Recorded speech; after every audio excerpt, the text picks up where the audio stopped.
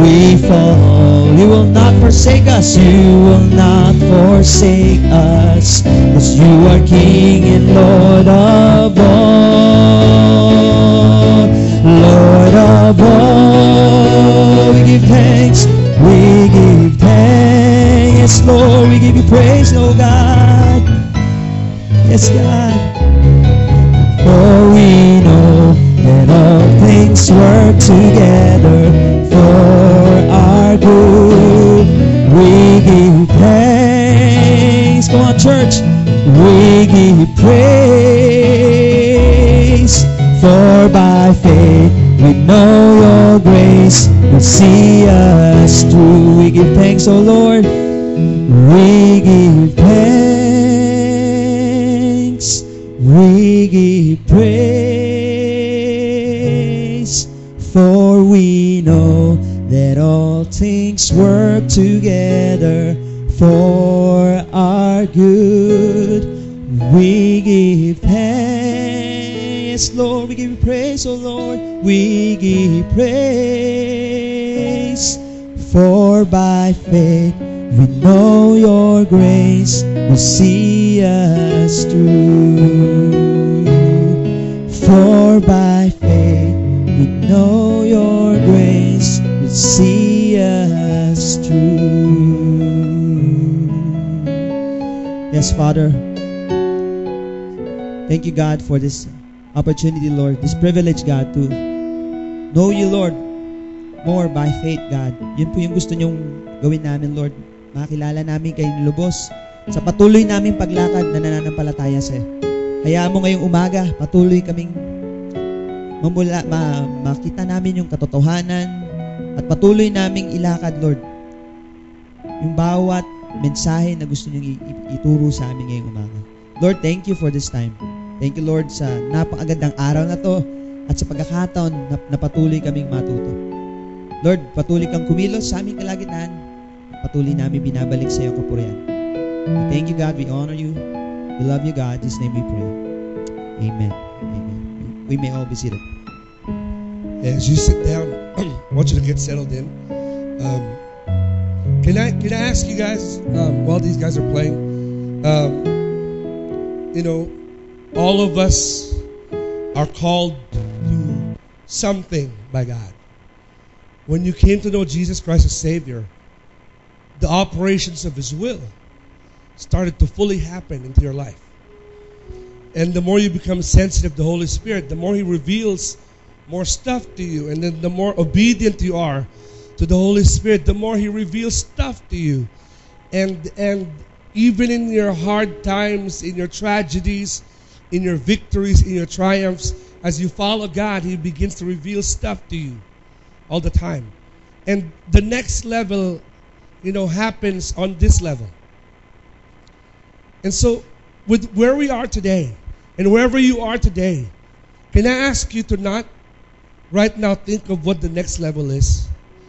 Okay, ano kaya? What's next for me? What's next for me? Can I just lead you into a prayer today, which is a small moment, but I'm not going to pray. Can I just ask you to bow your head with me for a second? And I just want you to say this prayer. It's 3 words long, but can be very intense for you this whole day today. Okay? 3 words lang. Pero sobrang intense ito to you because if God has called you, and He has, for your family, for your own spiritual life, for your business, for your job, and to my fellow pastors and workers, for our personal ministry, can I just ask you to say this prayer in your heart? Say, Lord Jesus, show me something. That's it. 3 words. Show me something. Pakitaan mo ako, Panginoon. Hindi magpakita ang Panginoon, hindi natin kaya yun. Pakitaan mo ako, Panginoon. Ngayong araw na to. Because I believe God has called all of us to be here today. In one way, shape, or form. And if you're watching us live on stream, I want you to see that today. Okay? Don't ask the Lord, show me something based on what my neighbor says, or what the other guy's doing, or what the other church is doing, or what this other person is doing. But ask God to show you something. about what He wants you to do. Okay? Because that's what you're supposed to take care of today. What God's given you. Okay? Lord, show me something.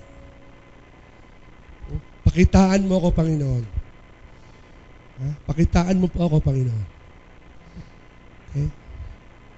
Lord Jesus, show us something today. We understand you work corporately, but before you can work corporately, you work individually, privately, in our hearts and minds as we begin to write your principles down. Lord, show us something.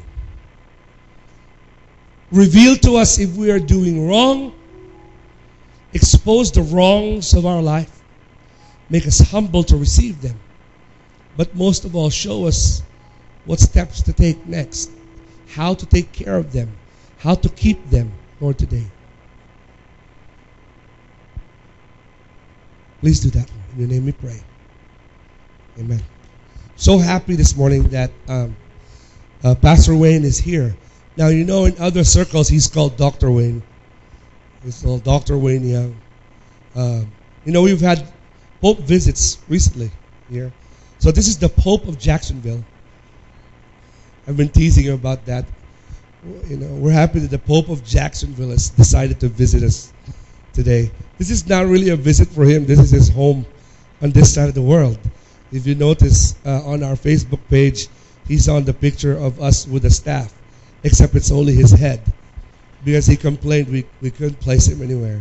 But I'm so happy that he's here and to share with us here. I think, Pastor, probably of all the seminars you have done and teachings that you've done in our ministry here, this is the most widely spread out with regards to the people that are here. Here we have people today who are business folk. We have, of course, pastors and people in training in seminary, to parents, and on all that. And all of them are important to everything that we're going to learn today. So I want you to do two things throughout this day, other than asking the Lord what He wants you to know. But also want to ask you to pray for Pastor Wayne, because he's got an incredibly busy schedule this visit around. Not only ministerially, but also structurally for his group and his organization. So you know, pray for him and his safety. In fact, he'll be preaching here on Sunday morning, and then Sunday afternoon he's driving to Tarlac, right? And then so if you have pastor friends in Tarlac, he's doing a seminar there at the Nick Hotel, right? Right. There on Monday and Tuesday. And then from Tarlac, he's going to Baguio at the Supreme Hotel, right? At the Supreme Hotel for another 2 days. And that would be, I assume, Wednesday and Thursday? Wednesday and Thursday. So if you have friends or family there at the Supreme Hotel, go there. Or if you want to follow him around and troll Pastor Wayne around, you know, you could do that also. But they're driving there. So it's quite a drive. Pray for them and his ministry and the ministry that the Lord's leading them to. Pray that the Lord will continue to open more doors for him to be able to do that. Okay, but today he's home with us, and so we're happy that he's here to have joined us. And I know you're excited, so I'm going to set him loose and let him go. And I want you to later in the afternoon, by the way, we're going to have an opportunity to contribute to his ministry. And that means that we're going to take an offering for his ministry to be able to continue to do that, to invest in his ministry as well. As you all know, I don't believe that, you know, when he first did this many years ago, he did everything for free. In fact, those books, basically, he's giving it to you guys. I told him, Pastor Wayne, I don't believe that. So let us give. It's not going to cover everything, but we want, as a show of gesture to you, to be a part of that. So I want you to be prepared for an offering at the onset of the afternoon.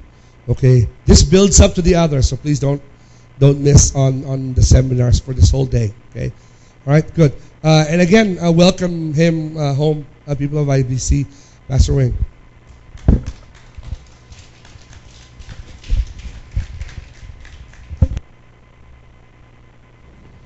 Can you put the last song we were singing back up on the screen, please?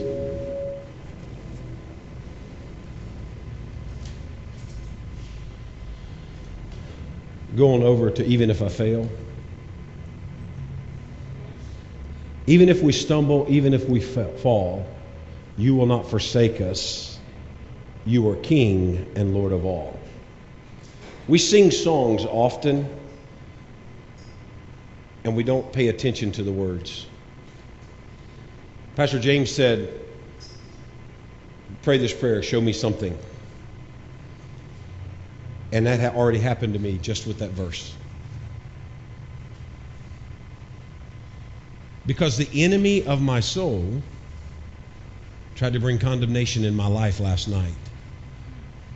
And I struggled and prayed, and God, I'm sorry, forgive me, all the stuff. And it wasn't until this morning, a principle that I know to be true, that I preach, I teach, I've walked in, was reminded to me.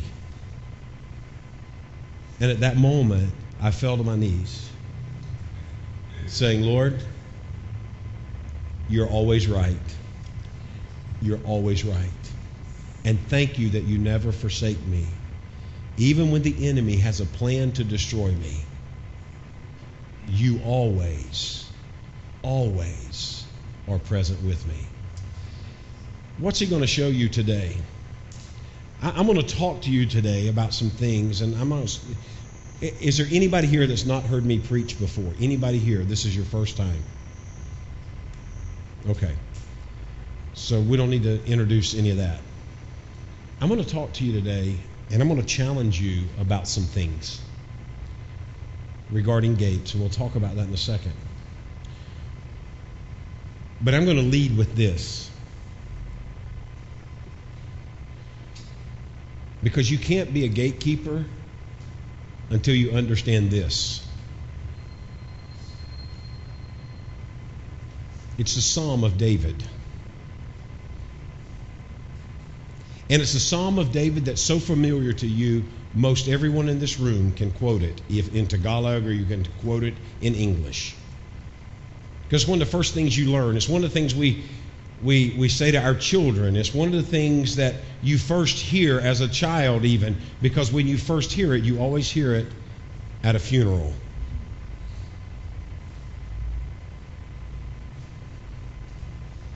Anybody know what that psalm is? Remember, we're in class today. We ask questions and we answer.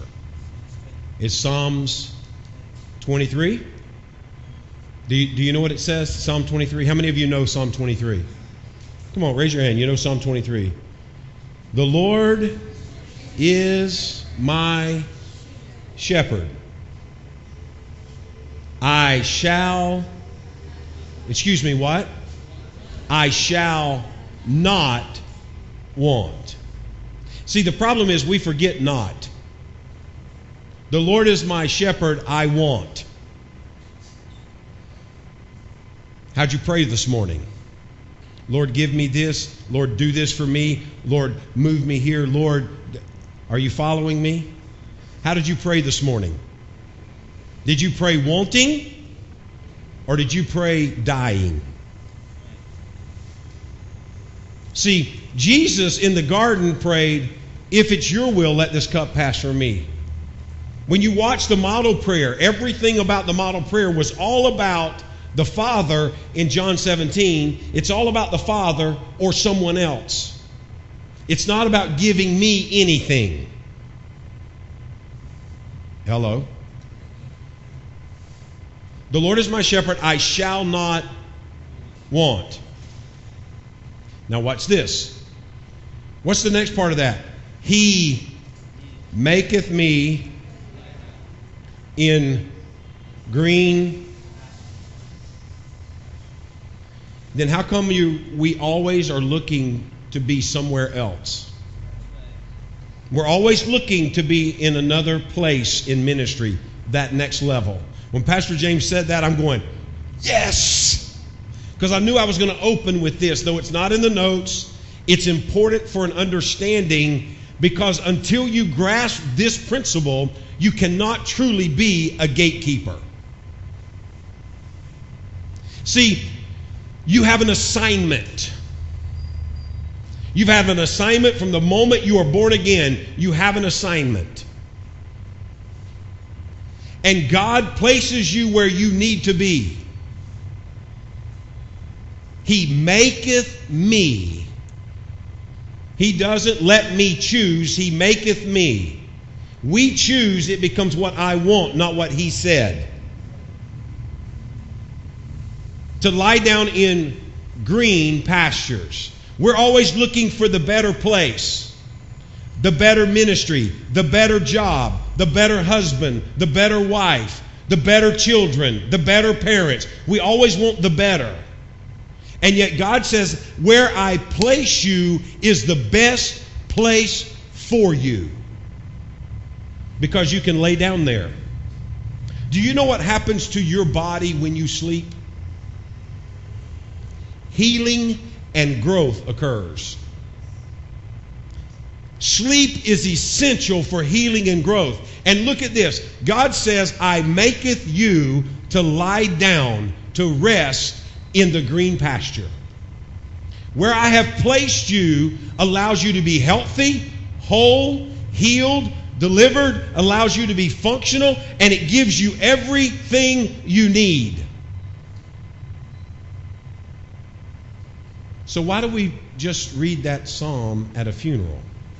When it's not at all about death, it's about the living being led by the Spirit of God.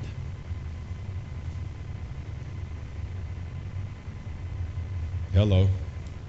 Because it says, yea, though I walk through the valley of the shadow of death. Well, guess what? The dead are already dead. They're not in the shadow of death. They're already there. The psalm is not for the dead. It's for us who are alive and remain. And we have an assignment to be gatekeepers. And until we understand, we need to quit looking at the next place and be the keeper of the place He has us. We cannot be successful in life. Don't care how much money you make.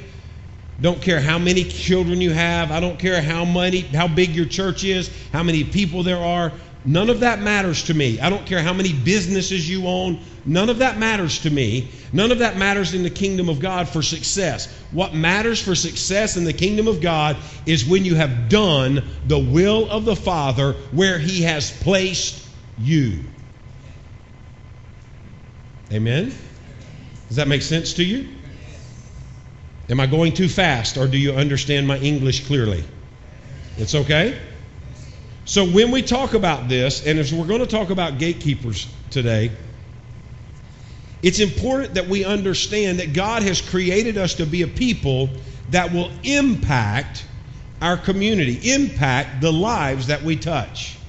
It's going to do that. It's not a sign yet. It'll get there in a minute. But the impact. So I just want you to understand. We are called, I make this statement. You can write it down. It's not in your notes. But I wrote this. It says, we are called to impact or to be agents of transformation. We are called to impact or to be agents of transformation. We are not just to sit and wait for Christ's return.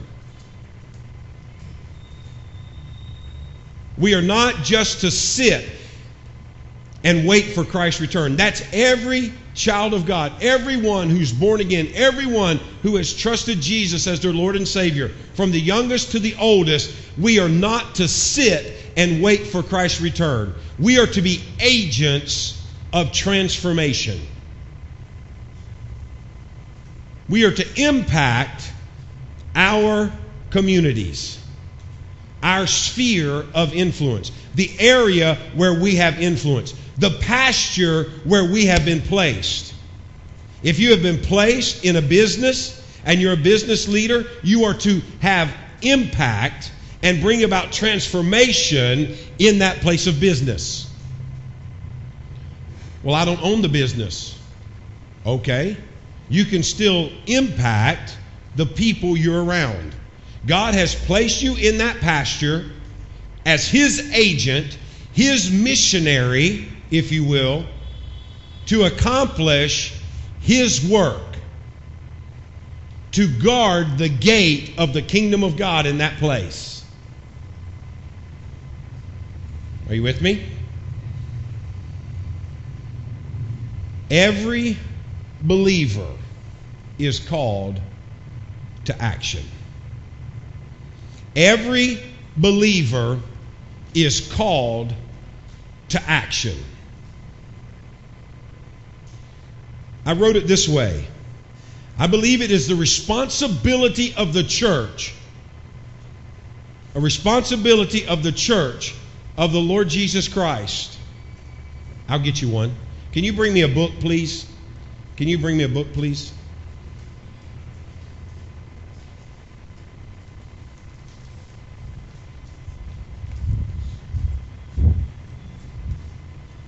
I believe it is the responsibility of the church to be a church that will impact our community's transformation by loving God and loving people.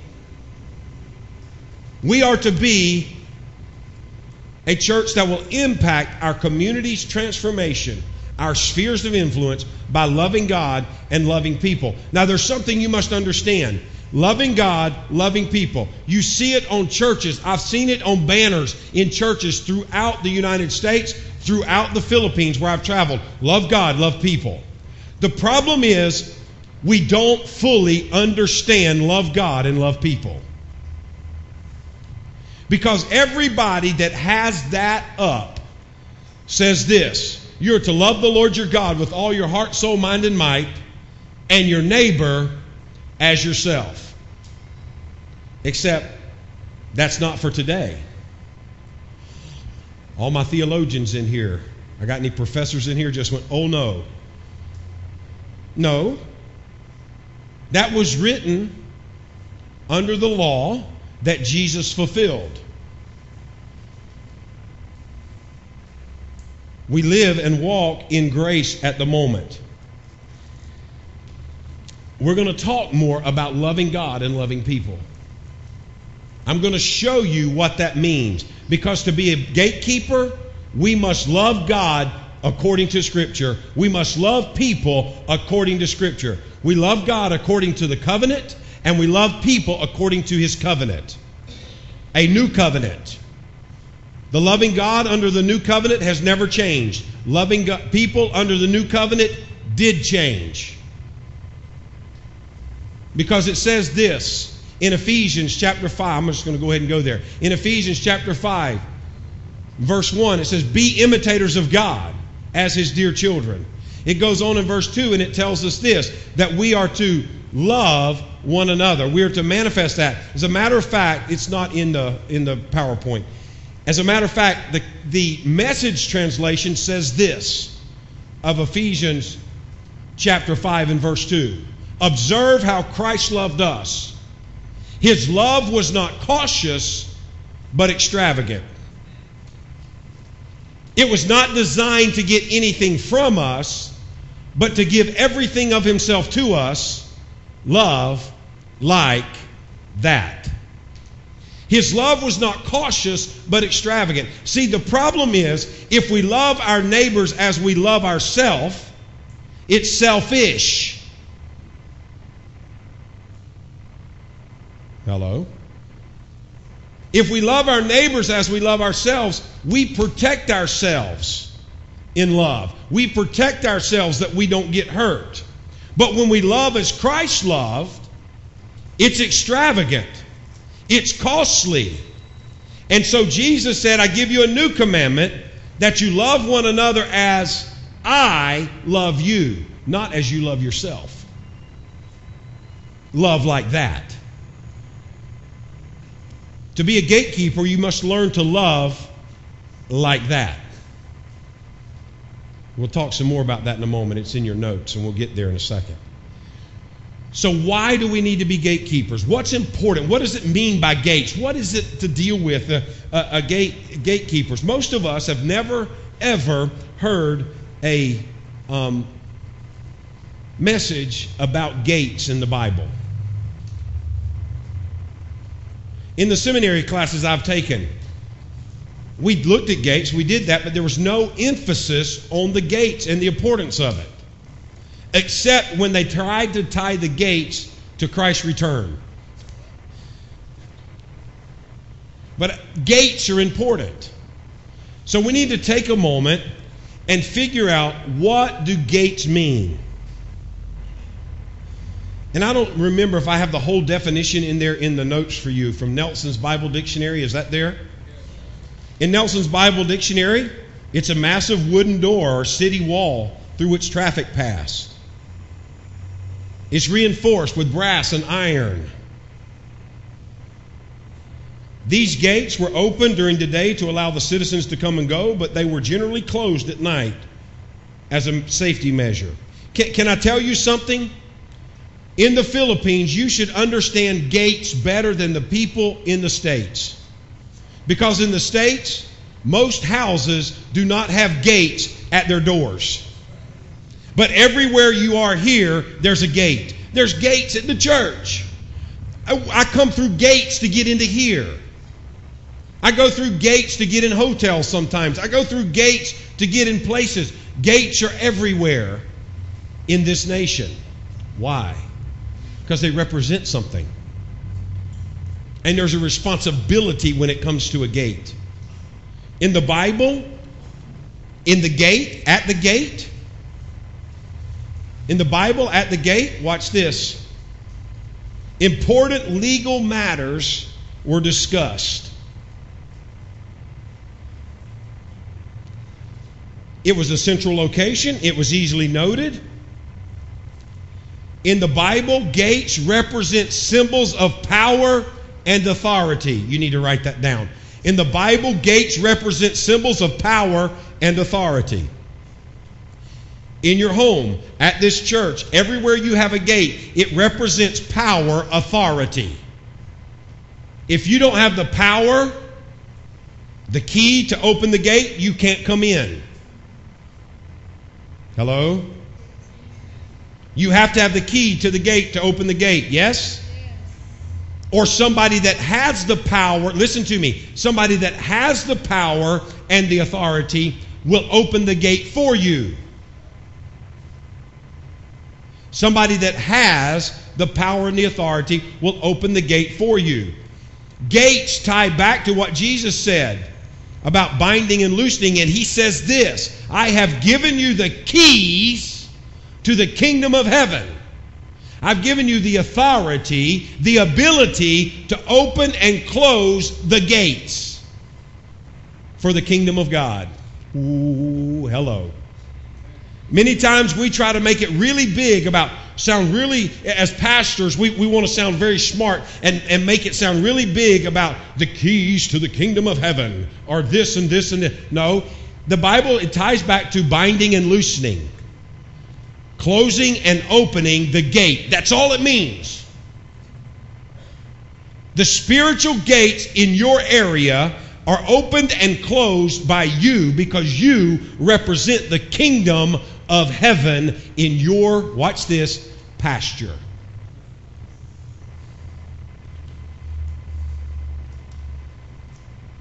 Hello? Hello?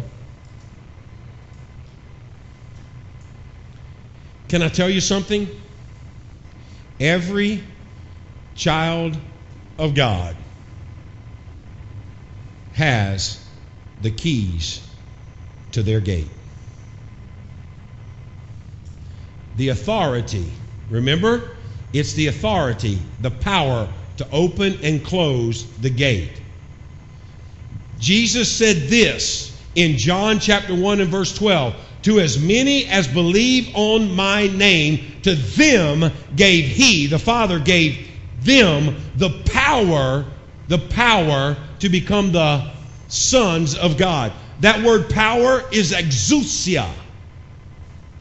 Exousia. And it means the right, the privilege, the authority. God gave everyone who believes on the Lord Jesus Christ the keys, the authority to open and close the gates.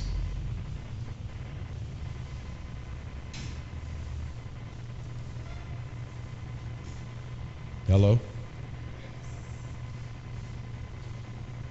See, we don't talk about gates very much because we didn't see their significance. Legal matters were settled in the gates.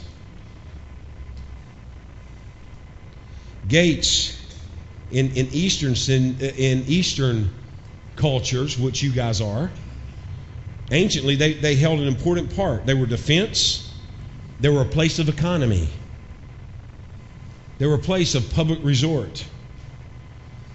They were places of deliberation. As a matter of fact, you can find these things in the Bible. Watch this. About places of deliberation, or in other words, the administration of judgment, or the audience for kings or rulers or ambassadors. In the gates, all of that took place. And all of that can be found, and I think it's in your notes, can be found in Deuteronomy 16, Deuteronomy 21, Deuteronomy 25, Joshua 20, Judges 9. And that's just a few of the places in Scripture that refer to the judgments in the gates, the places of deliberation in the gates. They were a place where goods were bought and sold. How many of you are here are business people? You own a business or you're a manager of a business? Anybody here business people? Yes? No?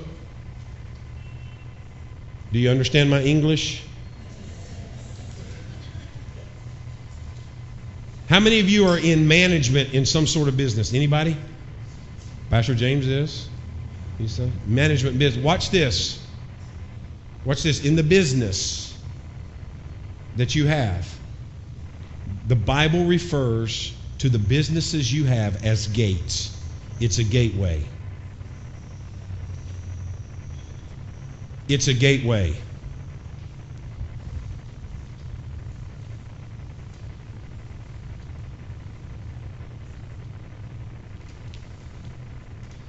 So write this down. This should be in your notes. Gates represent a pathway to safety. A pathway to safety.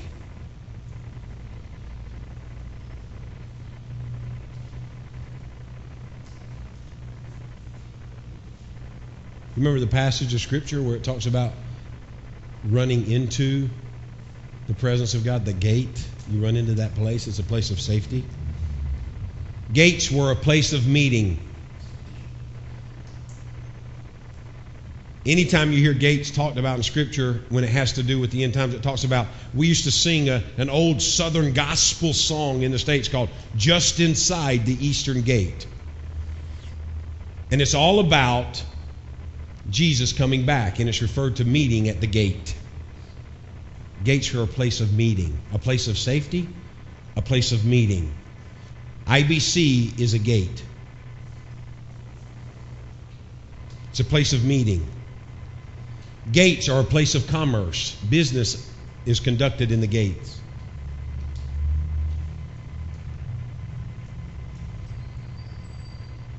It's a place for court. Court was held in the gates.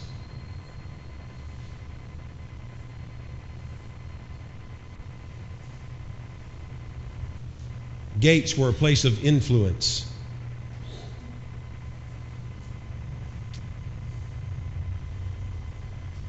How many of you, watch this, a place of influence. How many of you go past a home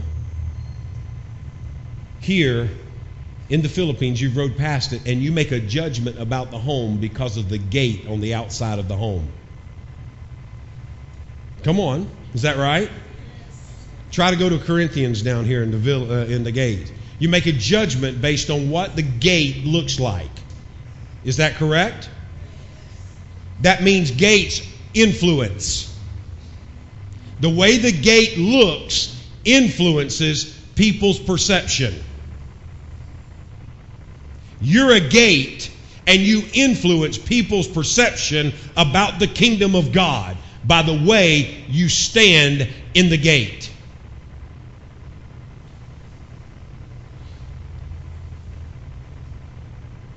Amen. Gate was a place of governing. The elders of the city, the rulers of the city, met and governed the city by the gates. All of those things are natural. But what's true of the natural is even more true in the spiritual. We live in a body, we have a soul, but the spirit realm that we influence is much greater than what we see in our natural. What you do not see in the spirit realm is much greater than what you see in the natural. The influence that you have as a gate in the spirit realm is much greater than the influence you have in the natural. You say, I'm just a cashier at the store. You're a gate. And you may not have much influence except right there in the natural. But in the spirit realm, God has placed you in a place to carry forth His influence in areas you cannot see. Gates are extremely important.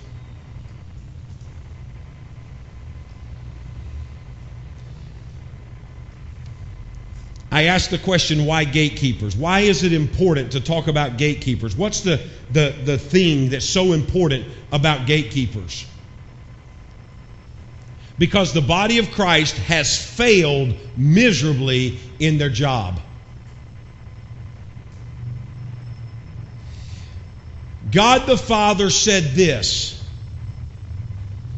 my children will possess the gates of their enemies.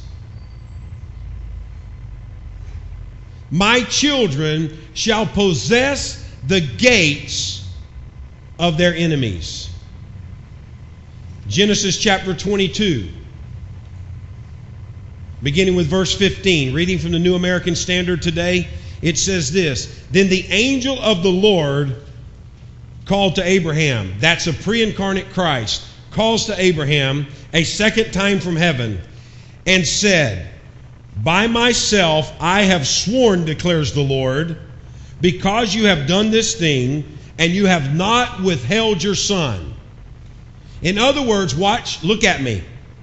Because Abraham was willing to die to his own desire, because he was willing to die to his want, because he was willing to die to what he thought was best, because he understood before it was written, the Lord is my shepherd, I shall not want. He maketh me to lie down in green pastures. Because he was willing to go where God had placed him,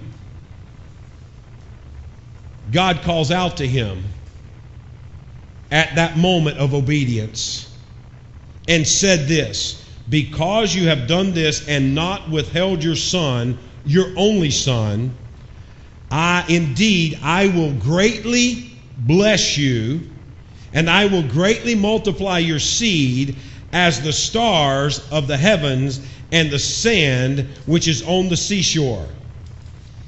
Now watch, look at me. Everybody I know, for the most part, quotes this passage when it talks about the children of Israel, and it says their seed, Abraham's seed, will outnumber the stars of the sky, the sands of the seashore, and anybody who blesses Israel, will be blessed. How many times have you heard that statement? We bless Israel, and when we bless Israel, the nation, the children of God, the national children of God, then we will be blessed. But we skip a very important phrase. The promise of God says that I will multiply your seed as the stars of the heaven and the sand which is on the seashore, and your seed shall possess the gates of their enemies. And all your seed and all the nation of the earth shall be blessed because you obeyed me.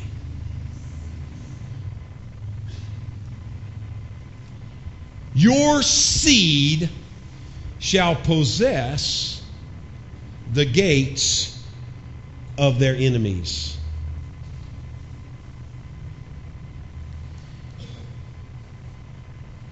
I've said this before. Most of you have probably heard it. I went to church before I was born. The 9 months I was in my mother's womb, I was going to church. I grew up in church. I've always been in church.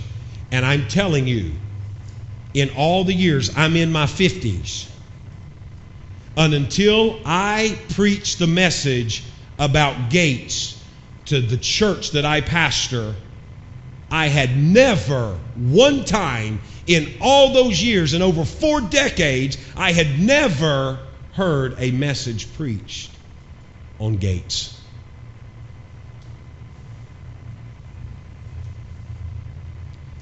You know what the name of my church is?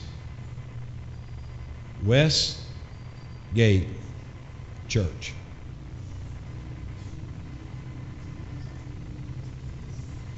Do you know why? Because we're in the west side of our city. We sit on a major thoroughfare in our city called Interstate 10. That's where God placed us.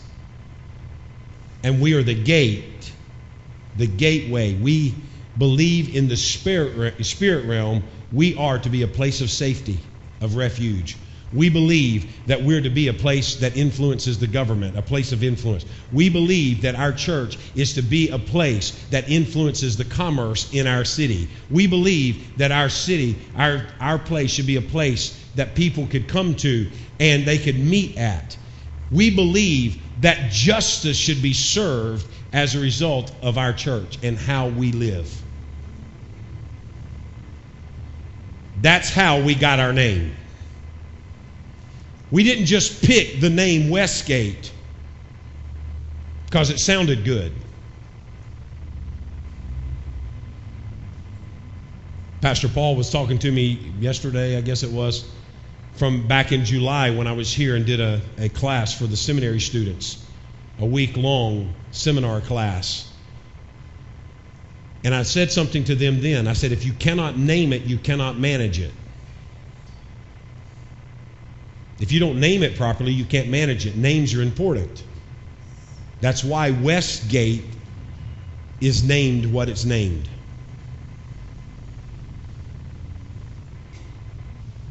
A name's important. I love the fact that this is IBC International Bible Church. You name it, you can manage it. It's all about the Bible, the Word at work. That thrills my soul. It's Foundation Week. I agree with the great foundation has been laid in this place. A great foundation has been laid. There's great truth and great understanding that was laid through International Bible. Are you following me? International Baptist. I get it. It's a great foundation. Don't change your foundation. But the reality is, it's Bible. It's about the Bible, not about the religion. Hello? It's about the Bible. You can manage that. I don't need to manage the religion. God's not in the religion. He's in the relationship. And the relationship's the Bible, because in the beginning was the Word was with God, and the Word was God. The Bible is Christ today in us. Are you following me? I love the fact the name's important. We're named Westgate for a reason. We want to be a people of influence.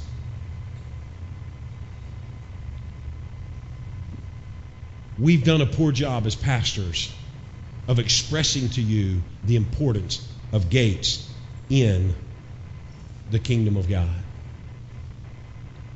I said earlier, I stand on it, I believe it.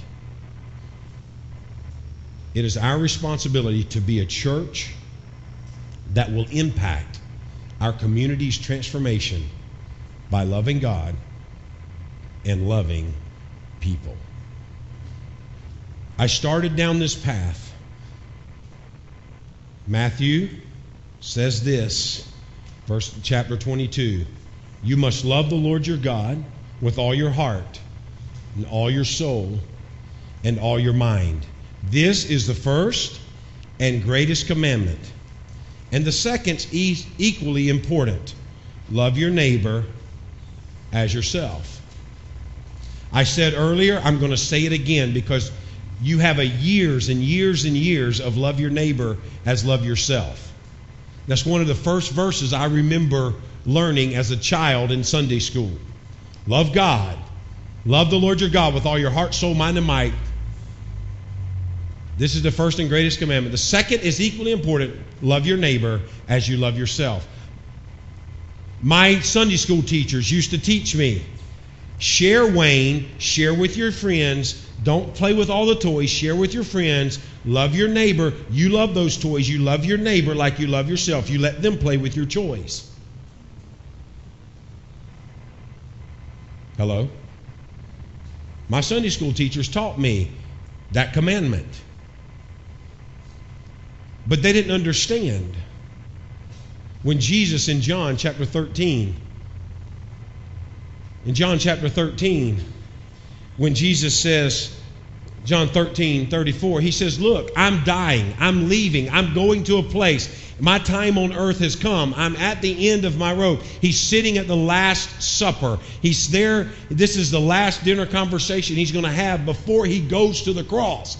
And he's sitting in that place, and he says to his disciples, listen to me. Behold, I give you a new commandment, that you love one another as I have loved you.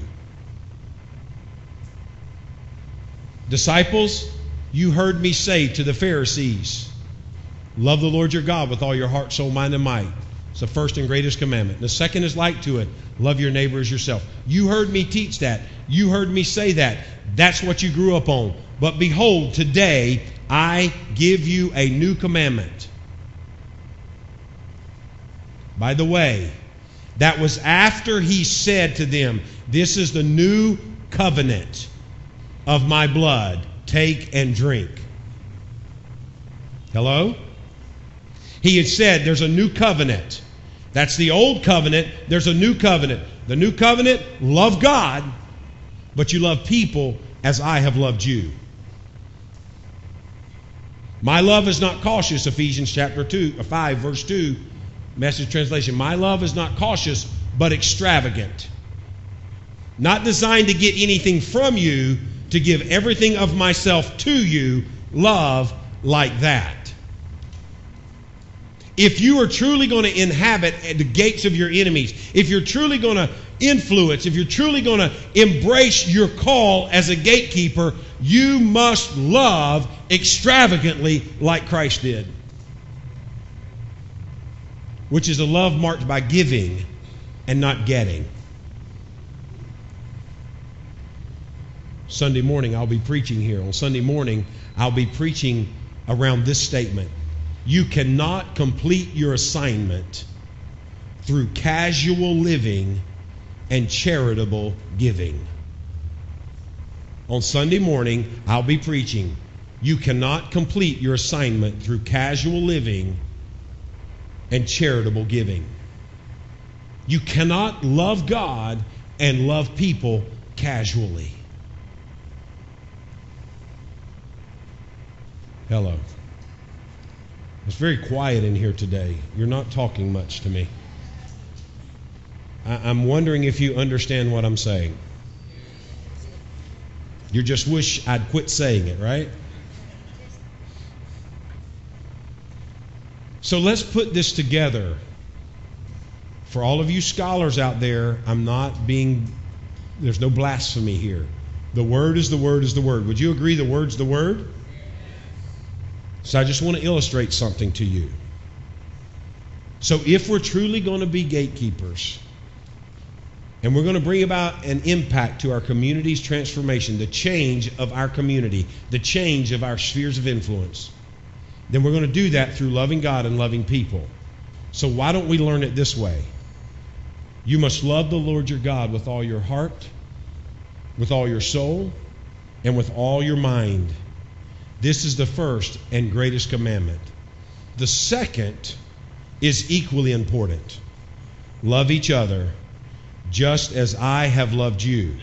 You should love each other.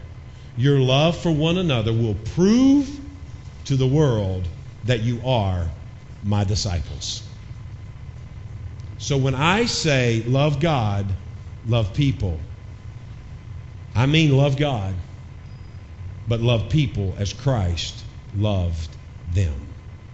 Not selfish like you love yourself, but selfless like Christ loved us. Amen? Do you understand that?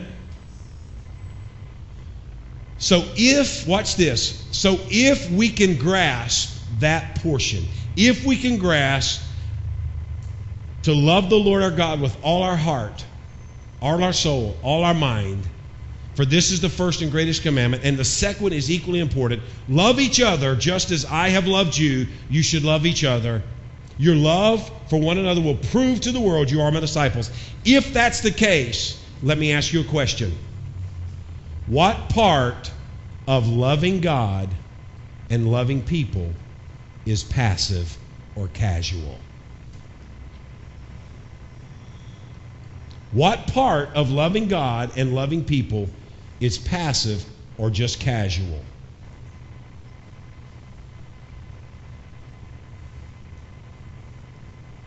Every part of it is action. Every part of it is active. Every part of it is alive. Every part of it requires you to do something. Watch this. Because this is not proper, Ate Florence, principle extraordinaire. This is not proper grammar. Okay? So don't critique me on it. It's not proper grammar. Any of you other school teachers in here? I'm looking at you, Claire. Ate Claire, I'm looking at you. All you school teachers in here, don't critique me on the grammar. But if you be a child of God, you've been given the right, the privilege, the authority.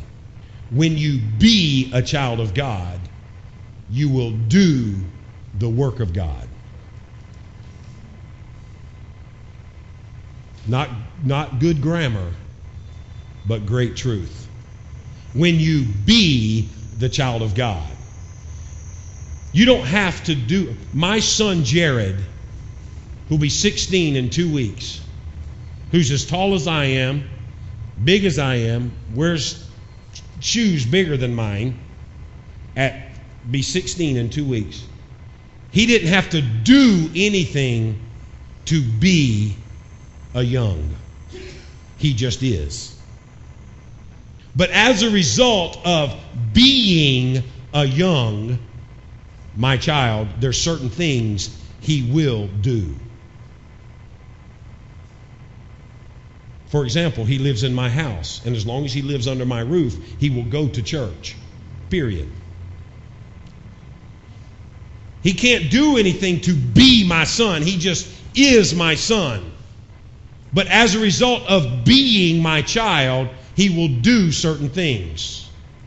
As a result, to as many as believe on his name, to them gave he the right, the power, the privilege, the exousia, to become the sons of God. As a result of being a child of God, you will do certain things. The problem is, we're just like many children today as the body of Christ.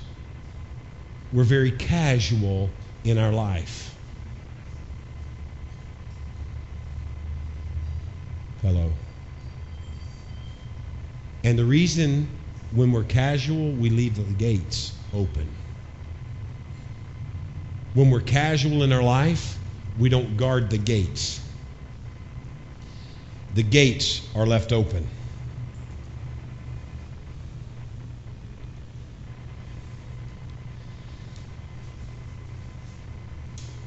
Let's continue to talk about things you'll do. Watch what happens here.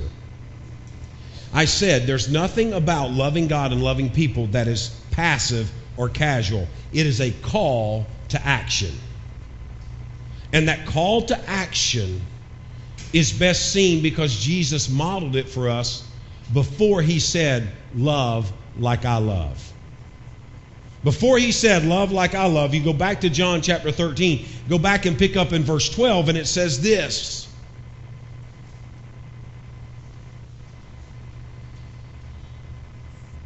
Watch. After washing their feet, he put his robe on again and sat down and asked, "Do you understand what I was doing? You call me teacher and Lord, and you are right, because that's what I am. And since I, your Lord and teacher, have washed your feet, you ought to wash each other's feet. I have given you an example to follow. Do as I have done to you. I tell you the truth, slaves are not greater than their master, nor the messenger more important than the one who sends the message. Now that you know these things, God will bless you for doing them." If you're going to make an impact, you have to love as Christ loved.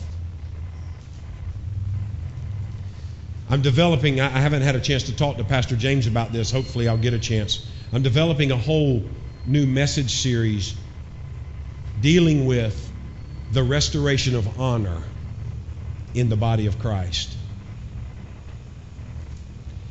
You in the Eastern culture understand this even better than I do. You don't realize it, but you understand it because it's built in with you. When I first started coming to the Philippines, it was very prominent all the time. Somebody would come through or get up and they'd go, sorry. Now sometimes they just do this. It's not as much as, sorry. You almost feel less than when you walk past somebody or you interrupt somebody. That's shame. Oh, I'm shamed that I bothered you. I'm shamed that Can I tell you something? This is free. It's not in your notes. This is still percolating inside. There is no shame in Christ. See, Christ didn't have a problem with who he was. That's why he could do the job of washing the feet. Because there was no shame. Hello? That's why he could die a criminal's death on the cross. Because there was no shame in him. Watch this. Why did the Apostle Paul, by the leading of the Holy Spirit, say, I am not ashamed of the gospel, the good news? Because guess what? People lived in shame. Since Adam and Eve, people lived in shame. Adam and Eve were created in the image of God. Is that what the Bible says? God has all honor, all power, all glory. It's all his. And Adam and Eve had the honor and glory of God the Father on them as his children. Hello? And when they sinned, they were ashamed.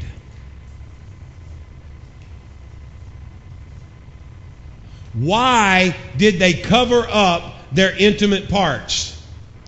Because they were ashamed. When they were hiding from God, they weren't hiding thinking God was going to pound them. They weren't hiding behind the bush saying, I hope he can't find me. What it means is that they could no longer look at God. They were ashamed, and it's like this. It's like when you correct your children. My granddaughter, Olivia, almost 3. She can go to act up in my house. She stays in my house about 5 days a week as my wife takes care of her while my daughter works.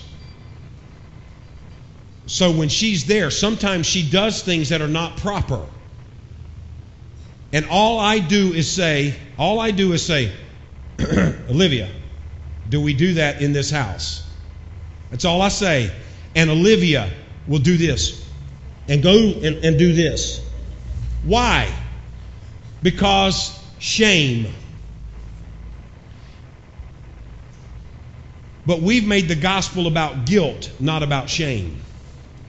We try to guilt people to make them better.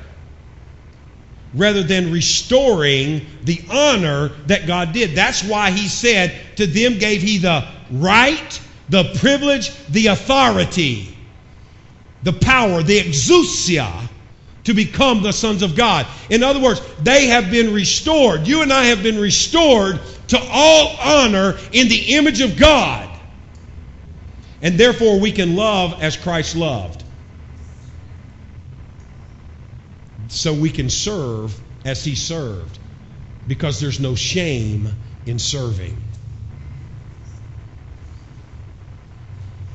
I read an article in the paper about one of the women here that's in the beauty contest, and it talked about how she was not ashamed of being a housekeeper, that she was raised to be somebody's housekeeper. And I thought, wow, how great is that? Most people that would seem to be a housekeeper would be ashamed of their past, would be seen as less than. But you and I, as children of God, it does not matter. Watch this. It does not matter the pasture that God has placed us in. There is no shame if he's placed us there. And we're to serve him. Are you following me? As he served us. And we do that by serving others. You and I have a gate. Anybody remember the pastor said, I'd rather be a doorkeeper in the house of God? That's a gate. That's a gate. Most of us see the doorkeeper as the less than. I stay in the New Horizon hotels. They want to open the door for me every time I go in. It's like they run to open the door. And it's like, I can open a door. I don't need you to open my door. But they take seriously their job. But the reality is, for most of us, we don't see that as a very important job. We see it as a less than job. Yes? Except every one of us have been called to be that. Every one of us have an assignment to be the gatekeeper.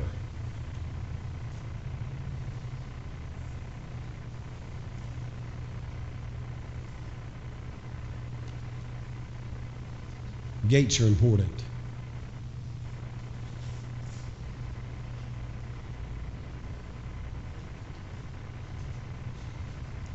Gates. I'm going to talk for about 10 more minutes, then we're going to take a quick break.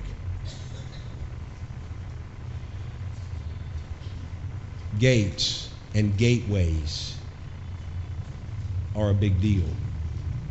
So let me tell you about some of the gates that you and I need to be standing in. If we go back to the list of what gates do, if you can back that up to what gates do: a pathway to safety, a place of meeting. I want you to no longer think about the natural, and I want you to think about the spiritual for a moment. Okay? There are all kinds of gateways in the spirit realm. One of the greatest gateways in the spiritual realm is music.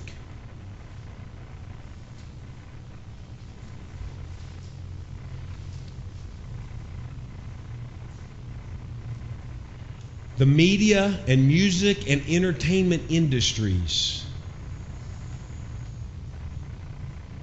in our nations has the greatest amount of influence.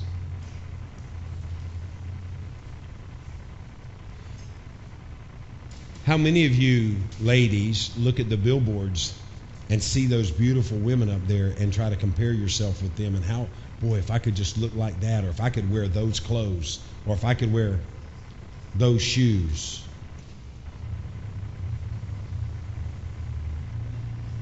All you men looking at me like, yeah, get on the ladies. Well, how about you looking at those same billboards and go, if my wife looked just like that?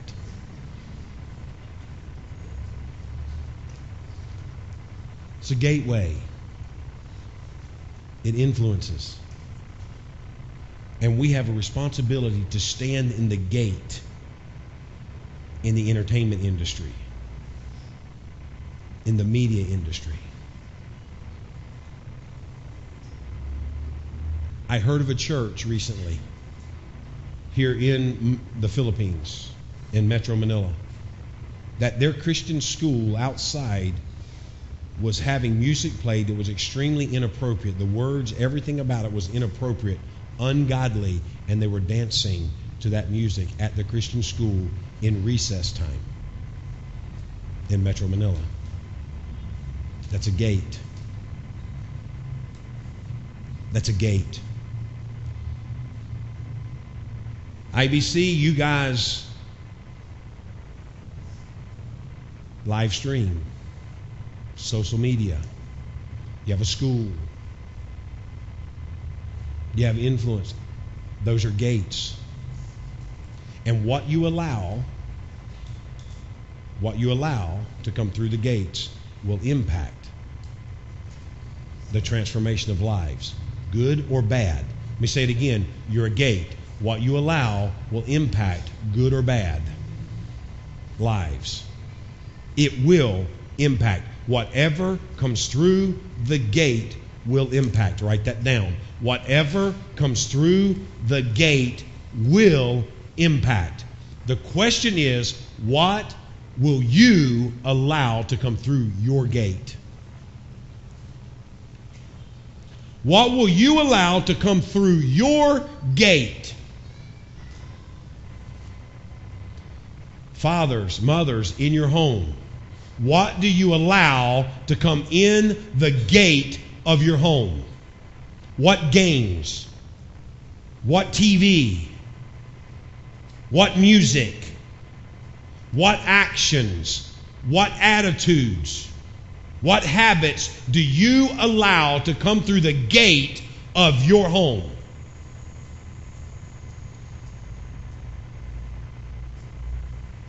By the way, this is a free nation, and you have the right, the privilege, and the authority as a Filipino to vote in elections, to be part of elections in this land.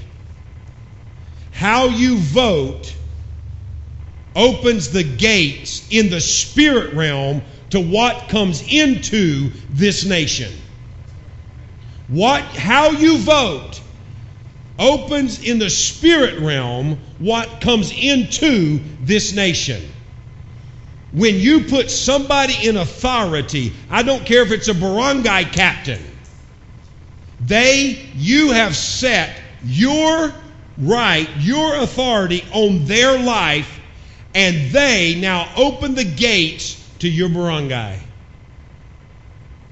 And what they allow in is a direct result of what you stand for in your gate. See, I believe for a child of God to be placed in a nation that allows for free elections and for them not to vote and participate in the government things, we are sinning. For him that knows to do good and does it not, to him it is sin. And you have been given the gates and the gateway to a nation. And you are to stand in the gate of this nation by your actions when you vote.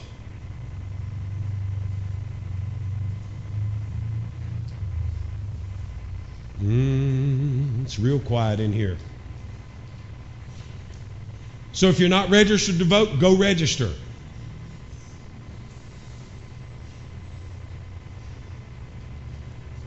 You have a gate. And you have a responsibility to guard the gate of your nation. As a child of God, you should protect the gate of your nation. Our nation is in trouble, called the United States of America. It's in trouble because the church of the Lord Jesus Christ failed to stand in the gate. They failed to be the gatekeeper of our nation. Our nation was founded on biblical principles. Our nation was founded on the laws of God. And we as a nation, the church of the Lord Jesus Christ in the nation, have failed and been silent and been casual in our living, and our nation is crumbling. I just left, and the 39th state has now been approved for homosexual marriage. 39 out of 50 people can be married in that are homosexual. Male, male, female, female, you can be married.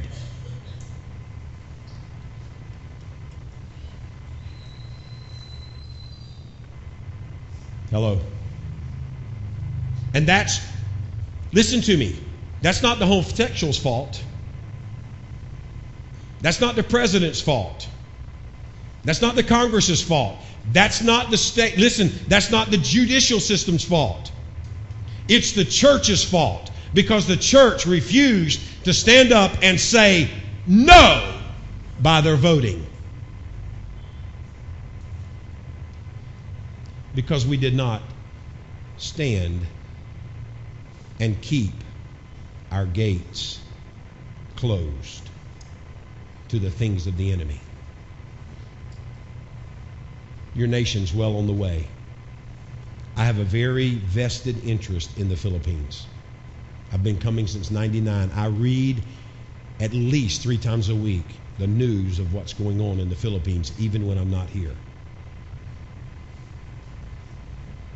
And I'm watching your nation that used to be about 10 or 15 years behind what was happening in America, accelerating extremely fast to walking almost in step with what's happening in America.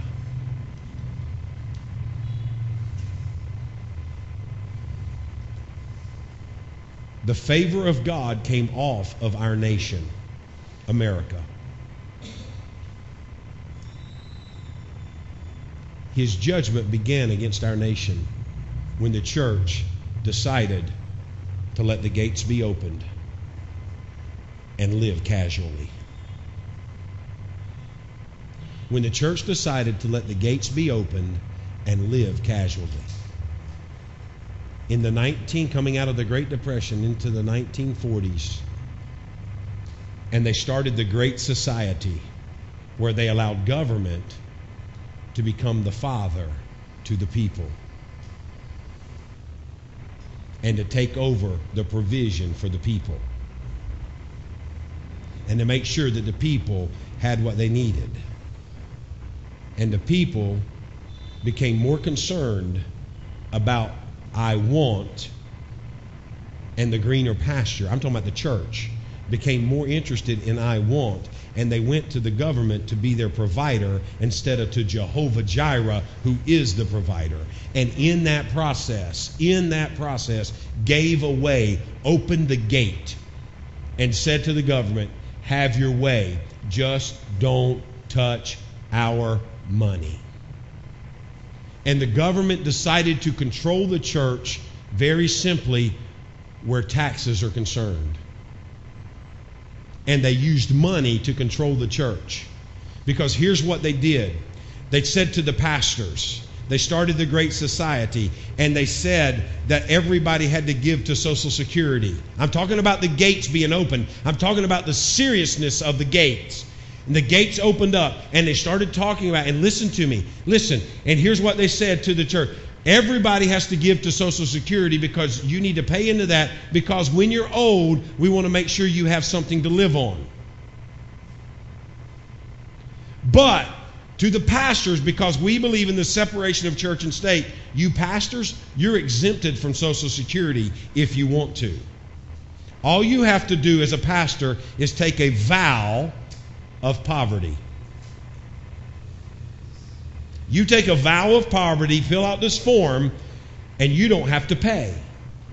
That's 15.65% of your income, Pastor, you don't have to give to the government. And so the pastor said, oh, good. They instituted the taxes.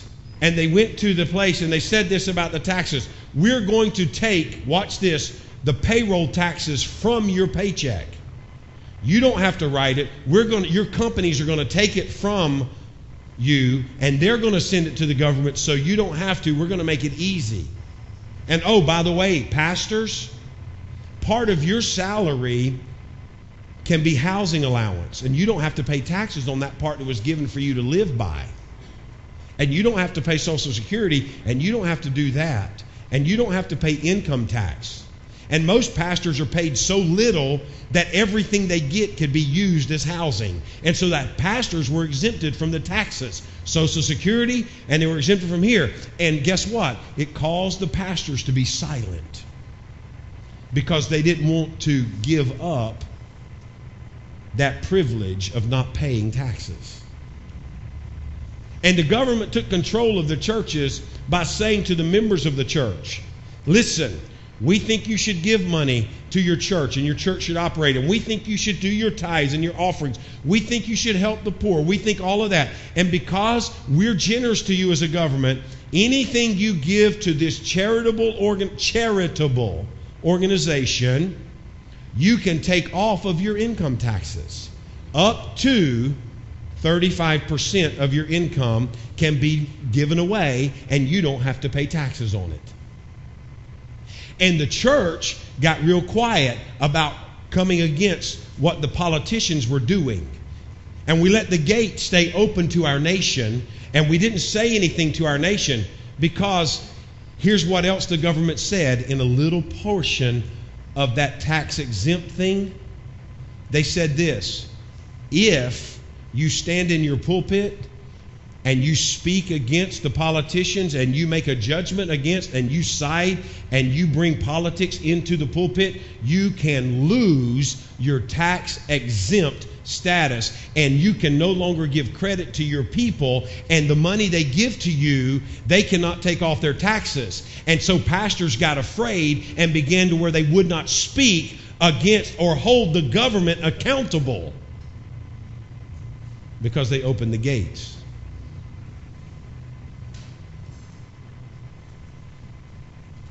And that started in the 40s. And today, the church is powerless in the nation. And because the church opened the gates and gave up its right, its privilege, its authority, God-given right, privilege, and authority, because the church gave it up, listen to me, because the church gave it up,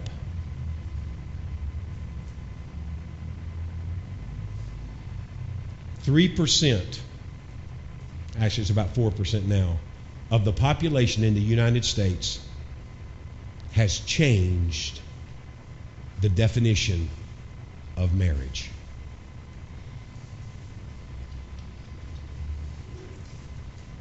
About 4% of the population of the United States is homosexual. And the whole definition of marriage is being changed in a nation because of 4% of the population. And it's all because the church opened the gate and failed to be the gatekeeper.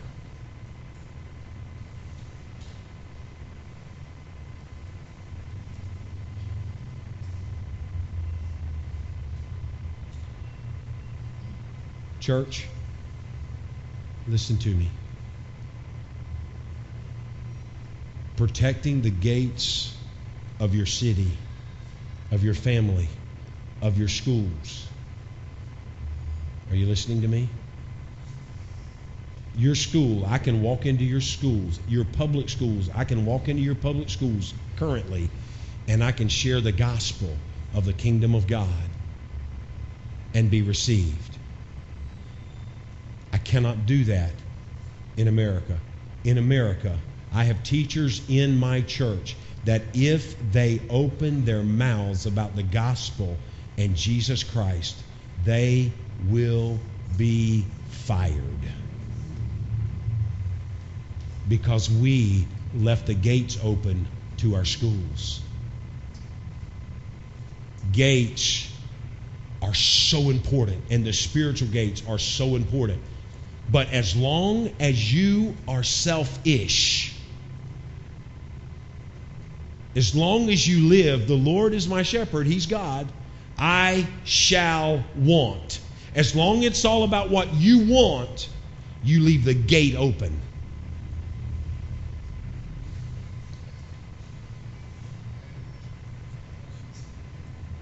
What's happening in your home?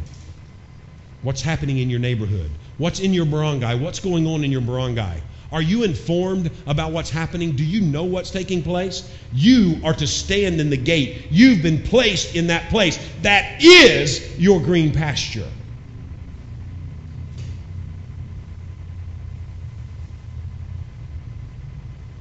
Hello?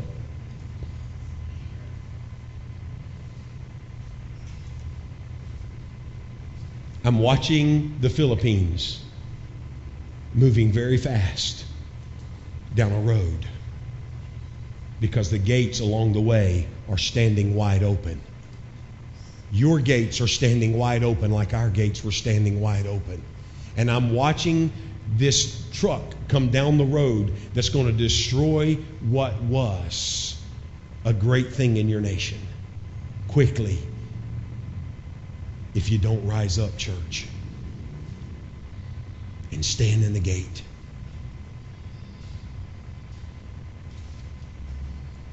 What say you?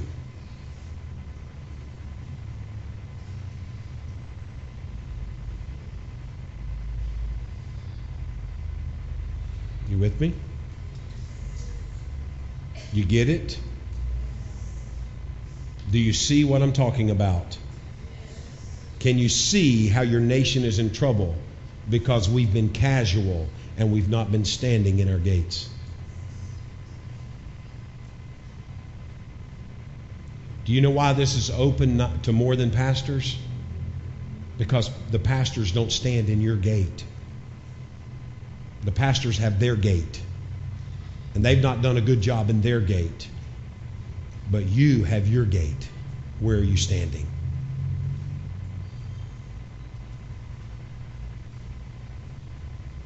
You with me? Any questions about what I've been saying? I want to make sure you understand the seriousness of this. Any questions? No? I know I went a little longer than what I intended this morning with the first session, but I cannot break that. I can't stop in the middle of what I've been teaching. We're going to have lunch about 12. It's 11 o'clock now. I want to do this. I want to take, seriously, I only want to take about a 10 or 15 minute break just to let you stretch your legs, get some coffee or something. I'm going to come back and teach one session before we eat. It'll take me about 45 minutes in that session. The clock here says that it is 5 after 11. By this clock, at 11:20, I want to be teaching again. That's 15 minutes. Then I'm going to teach for about 45 minutes, and then we'll do lunch, okay? Thank you. God bless.